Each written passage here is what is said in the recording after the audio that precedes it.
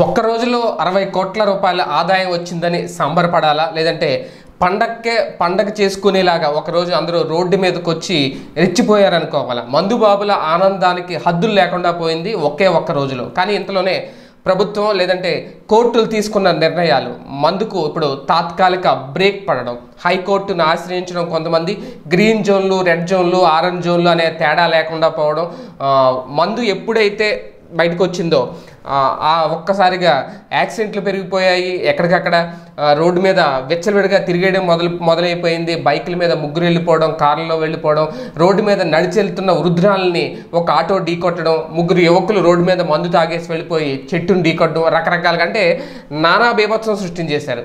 హద్దులు లేకుండా పోయింది. రాష్ట్ర సరిహద్దులకు అక్కడ తారతమ్యాలు లేకుండా పోయాయి. తమిళనాడు నుంచి ఇక్కడికి వచ్చేసారు చిత్తూరు, అలాగే మా తెలంగాణ నుంచి ఆంధ్ర బోర్డర్కి వచ్చేసారు మందు కోసం, నానా బీభత్సం సృష్టించేశారు. ఫైనల్గా తాత్కాలిక బ్రేక్ పడేలాగా ఆ మందు బాబులే చేసుకున్నారు.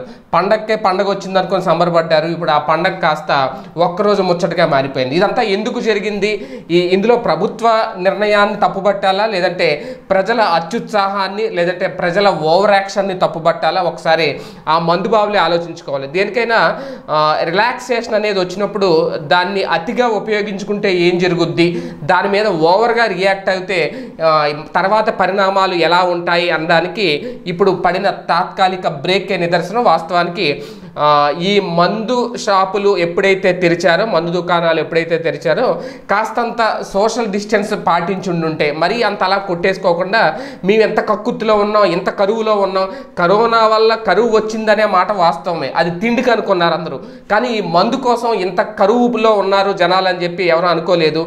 ఒక 40 రోజుల పాటు మందు లేకుండా ఉండుంటే దానికి అలవాటు పడి ఆ మహమ్మారి బారి నుండి కూడా బయటపడితే ఒక మంచి పరిణామమే చోటు చేసుకుంటుంది ఆంధ్రప్రదేశ్లో అంతా అనుకున్నారు. కానీ ఎంత కక్కుర్తిగా మొఖమాసిపోయి, ఎంత కరువుకు రోడ్డు మీద పడిపోయి జనాల్ని చంపేసేలాగా వాళ్ళే ఈ కరోనాని మరింతగా పెంచి పోషించేందుకు కారణం మందుబాబులే అవుతారేమో అని ఒక భయం సృష్టించేశారు ఒక్క రోజులో.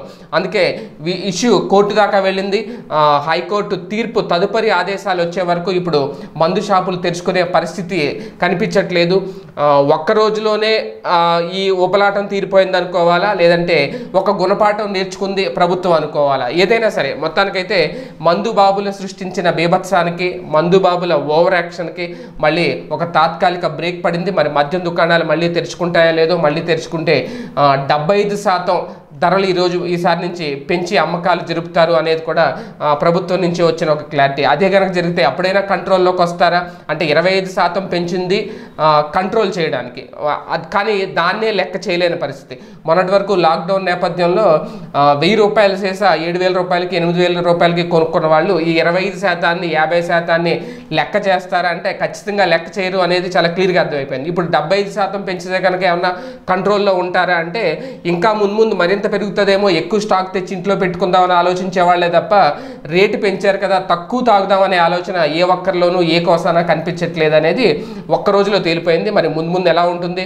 ప్రభుత్వం ఇంతకు మించి ఏమన్నా కంట్రోల్ చేయడానికి నిర్ణయం తీసుకుంటుందా లేదంటే ఈ తాత్కాలిక బ్రేక్ శాశ్వత బ్రేక్గా మారుతుందా అనేది వేచి చూడాలి. ఈ వీడియో గనుక మీకు నచ్చినట్లయితే లైక్ చేయండి, షేర్ చేయండి. మరిన్ని వీడియోస్ కోసం మా ఛానల్ను సబ్స్క్రైబ్ చేయండి.